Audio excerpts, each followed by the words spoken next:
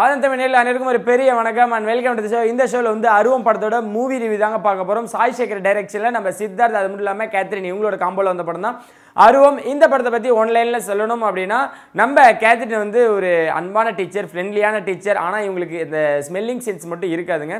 So அது வந்து ஒரு பெரிய குறையாக அவங்க வந்து கருதுவாங்க. ஸோ அதனால் அவங்க எல்லாத்துலேயும் அன்பாக இருப்பாங்க. ஃபுட் சேஃப்டி ஆஃபீஸர், ஸ்ட்ரிக்டான ஃபுட் சேஃப்டி ஆஃபீஸராக நம்ம வந்து சித்தார்த் நடிப்பாங்க. அண்ட் எல்லா ப்ரொஃபஷன்லையும் ஒரு ஸ்ட்ரிக்டான ஒரு ஆள் இருந்தாங்க அப்படின்னா கண்டிப்பாக அதுக்காகவே வில்லன் வருவாங்க. ஸோ அதுக்கு அகைன்ஸ்டாக ஒரு 5 பேர் இருப்பாங்க. ஏன்னா ஃபுட் சேஃப்டி அப்படின்னதுமே நம்ம வந்து அன்றாட ஒரு பெரிய ஹைஜீனிக்கான ஹோட்டல்லேருந்து லோக்கலான ஹோட்டல் வரைக்கும் அவர் வந்து எல்லா கடையிலையும் டேஸ்ட் பார்த்து அது ஃபுட் சேஃப்டி இல்லை அப்படின்றனால எல்லா கடைக்கும் சீல் வச்சுருவார். அதனால் 5 பேர்த்த பகைச்சிக்குவார். ஸோ இந்த வில்லன்ஸை வந்து அவர் எப்படி அவர் வந்து சாச்சாரா அப்படின்னு நினைக்கிறப்போ இல்லைங்க, அவர் வந்து ஒரு சுச்சுவேஷனில் இறந்து போயிறாரு. ஸோ இறந்து போன அவர் வந்து ஆவியாக கேத்ரினோட உடம்புல பூந்து எல்லாரையும் பழி வாங்குறாங்க. ஒரு கட்டத்தில் கேத்ரின் இது பழி வாங்குறதுக்கு நம்மளுக்கு எந்த உரிமையும் இல்லை, நீ வந்து என்னை விட்டு போயிரு அப்படின்ற மாதிரி சொல்லிட்டு அவங்க விளையிடுறாங்க. ஸோ அந்த இடத்துல சித்தார்த் வந்து இல்லை, இந்த சுச்சுவேஷன் உனக்கு வந்தால் தான் தெரியும், ரொம்ப கஷ்டப்படுவா அப்படின்னு சொல்லிட்டு போகிறாங்க. ஸோ ஒரு கட்டத்தில் வந்து நம்ம கேத்ரினோட ஸ்கூல்லேயே அந்த மாதிரி நடக்குது. அந்த ஸ்கூலில் ஃபுட் பாய்சன் ஆகி குழந்தைங்க ஒரு 5 பேர் இறந்துருவாங்க, மற்றவங்களாம் சீரியஸாக இருப்பாங்க. ஸோ அந்த கட்டத்தில் வந்து மறுபடியும் கேத்ரின் வந்து நம்ம சித்தார்த்தோட வழி கரெக்டாக அப்படின்னு சொல்லி அவர் மூலிமா அந்த வில்லன்களை கொன்னாங்களா இல்லையா அப்படின்றதான் வந்து கதையோட ஒன்லைன் அப்படின்னே சொல்லலாம். ஸோ ஏன் நான் இப்படி சொல்கிறேன் இந்த படத்துக்கு மட்டும் அப்படின்னு கேட்டிங்கன்னா, சூப்பர்பான ஒரு யாருமே எடுக்காத ஒரு கான்செப்ட் ஃபுட் சேஃப்டி ஆஃபீஸர். ஏன்னா வந்து ஒரு பெரிய ஹோட்டல் ஆகட்டும், முனையில் நம்ம டெய்லியும் வாங்கி சாப்பிட்ற அந்த சின்ன பொட்டி கடையாகட்டும், நம்ம சாப்பிட்டுட்டு இருக்க அன்றாட ஃபுட்டில் வந்து கலப்படம் இருக்குது, நம்மளுக்கும் தெரியும், இருந்தாலும் நம்மளுக்கு வேறு வழி இல்லை அப்படின்றத எல்லாருக்குமே தெரிஞ்சு நம்ம பண்ணிகிட்டு இருக்கோம். ஸோ அதை தட்டி கேட்குற மாதிரியான ஒரு வேலைகள் தாங்க நம்ம சித்தார்த் பண்ணிகிட்டு இருக்காரு.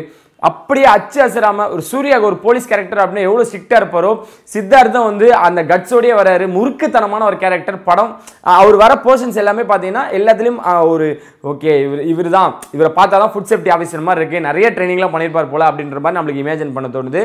டைரக்டர் இந்த படத்தை வந்து அவரோட ட்ராக்லேயே கொண்டு போயிருந்தாருனா, ஏன்னா ஃபுட் சேஃப்டி ஆஃபீஸர் அந்த பொண்ணை லவ் பண்ணுறாரு, ஸ்மெல்லிங் சென்ஸ் இல்லாத பொண்ணை. ஸோ அவரோட ட்ராக்லேயே போய் ப்ரப்போஸ் பண்ணுறதாகட்டும், அந்த பொண்ணை ஃபாலோ பண்ணுறதாகட்டும் எல்லாமே நல்ல ஒர்க் அவுட் ஆகிடுச்சிங்க. ஏன்னா ஹீரோ அப்படின்னா வில்லங்கள் கண்டிப்பாக வரதான் செய்வாங்க.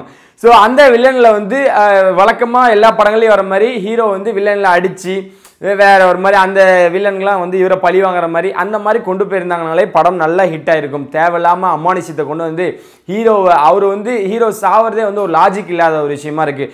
ஏன்னா எல்லாரையுமே அடிப்பார், நல்லா ஃபைட் பண்ணுவார், எல்லா இடங்களையுமே வர மாதிரி தான் கூட இருக்கவங்களே நம்மளுக்கு ஆப்போசிட்டாக மாறுவாங்க அப்படின்றது தெரியும்.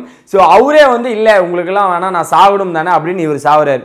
இவரை நம்பி ஒரு ஹீரோயின் இருக்குது. அது மட்டும் இல்லாமல் இந்த 5 பேர் தான் டார்கெட்டில், உலகத்தில் எங்கேயோ எல்லா இடங்களையுமே வந்து அந்த கலப்படம் இருக்குது அப்படின்றது ஒன்று இருக்குது.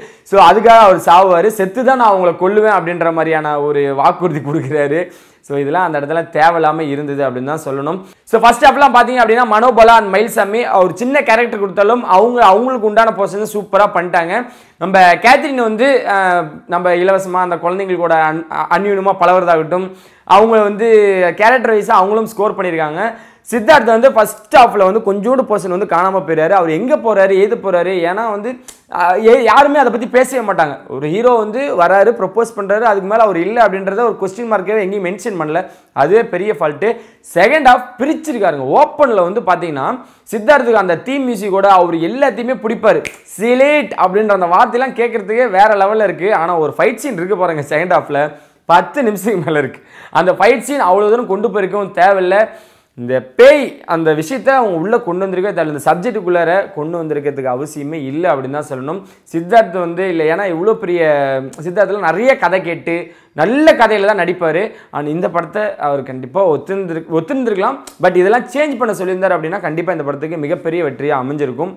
இந்த படம் பொறுத்த வரைக்கும் ப்ளஸ் அண்ட் நெகட்டிவ் சொல்லணும் அப்படின்னா, ப்ளஸ் அந்த ஃபுட் சேஃப்டி ஆஃபீஸர், அந்த ஸ்மெல்லிங் சென்ஸ் புதுசாக இருக்குது. ஸ்மெல்லிங் சென்ஸ் அப்படின்றது வந்து எல்லாருக்குமே நம்மளாம் வந்து ஸ்மெல் பண்ணிகிட்டு இருக்கோம். அது இல்லாதவங்க இந்த மாதிரிலாம் ரேராக இருப்பாங்க, இந்த மாதிரியும் இருக்காங்க அப்படின்றத வந்து புதுசாக காட்டியிருக்காங்கன்னு வைங்களேன். அது மட்டும் இல்லாமல் சித்தார்த் வந்து இன்னொரு ப்ளஸ் அப்படின்னே சொல்லலாம். ஏன்னா அவர் எல்லா படங்களும் அவருக்கு உண்டான கேரக்டர் சூப்பராக பண்ணுவார். இந்த படத்துலையும் அவரோட பங்குக்கு அற்புதமாக பண்ணியிருக்காங்க. ஸோ கதையை வச்சு பார்த்தோம் அப்படின்னா அந்த ஃபுட் சேஃப்டி ஆஃபீஸர், ஸ்ட்ரிக்டான ஆஃபீஸர், எல்லா இடத்துலையும் போகிற சீல் வைக்கிறது, அது வந்து ஒரு சூப்பரான கான்செப்ட். நெகட்டிவ் அப்படின்னு பார்த்தீங்கன்னா இந்த படத்தில் பாசிட்டிவ் கம்மியாக இருக்குது, நெகட்டிவ் கொஞ்சம் தூக்கலாக இருக்குது. இதை தவிர்த்திருக்கணும். முக்கியமாக அந்த அமானுஷ்யம் பேய் அப்படின்றத தவிர்த்திருக்கணும். ஏன்னா நம்ம கூட படம் பார்க்க வட்டாரங்களே சொல்கிறாங்க இதை வந்து ராகவா லாரன்ஸே பண்ணிருப்பாரு அப்படின்ற மாதிரியான ரொம்ப நெகட்டிவாக சொல்கிறாங்க. ஏன்னா அந்த பேயை வந்து பிடிக்கிறதுக்காக வெளிநாட்டிலேருந்து வராங்க. ஏன்னா இவ்வளோ நாளாக உள்ளூர் சாமியார் போய் இப்போ வெளிநாட்டிலேருந்து வராங்க. அவரும் வந்து சின்ன புள்ளத்தனமாக இந்த இதுக்கு வந்து காலை வரைக்கும் தான் அந்த டைமு, ஸோ அதுக்குள்ளார இன்னொரு உயிர் எடுக்கணும் அப்படின்ற மாதிரியான அவரும் அந்த காமெடி சப்ஜெக்ட் எடுத்திருக்காரு, அந்த பேய் ஓட்டுறது. ஸோ இதெல்லாம் தேவையில்லாத ஒன்றா இருந்திருக்கு, அதுவே பெரிய மைனஸ். ஸோ மியூசிக் பற்றி சொல்லணும் அப்படின்னா தமன் ஒரு பாட்டில் வந்து 2 வாய்ஸ் கேட்கும். முன்னாடி ஒரு வாய்ஸ் நல்லா கேட்டுட்ருக்கோம், அந்த வாய்ஸ் திடீர்னு கம்மியாகி பின்னாடி இருக்க வாய்ஸ் அதிகமாக கேட்கும். இந்த படத்தில் வந்து கரெக்டாக பண்ணியிருக்காருங்க. பாடல்கள் வந்து நிறைய பாட்டெலாம் இல்லை, குறைஞ்சபட்ச பாட்டு தான் இருக்குது. அதுவே கேட்குறதுக்கு நல்லா இருக்குது. அந்த ஸ்டோரி ஃபர்ஸ்ட் ஹாஃபில் வந்து அப்படியே கொண்டு போயிருது, நல்லா இல்லைனாலும் நீங்கள் கேட்டுதான் ஆகணும் அப்படின்ற மாதிரி. ஸோ செகண்ட் ஹாஃபில் வந்து நம்ம சித்தார்த் வர இடத்துலலாம் பயங்கர மாஸ் பிஜிஎம் தான். ஒன்றும் இல்லை, ஒரு இடத்துலேருந்து இப்போது இங்கேருந்து ஒரு 100 மீட்டர் இல்லை 200 மீட்டர் தான் ஒரு போர்ஷன் நடந்து வருவாங்க சதீஷ் கூட. ஸோ அதெல்லாம் பார்த்தீங்கன்னா பயங்கரமாக இருக்கும் அந்த மியூசிக்லாம். ஸோ பிஜிஎம் பொறுத்த வரைக்கும் தமன் கலக்கிட்டாரு.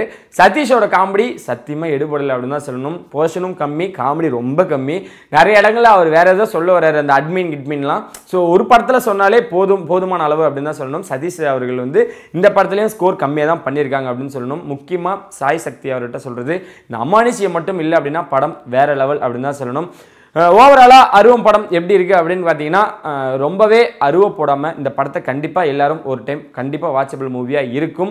அமானுஷியத்தை மட்டும் கொஞ்சம் அடக்கிக்கிங்க, மற்றபடி ஓவராலாக கதை அந்த கேரக்டருக்காகவே நீங்கள் கண்டிப்பாக படம் பார்க்கலாம் அப்படின்றத சொல்லிக்கிறேன். ஸோ இன்னொரு உங்களாம் சந்திக்கிற உங்களை இருந்து நான் உங்களுக்கு மாதிரி டாடா பை டேக் கேர்.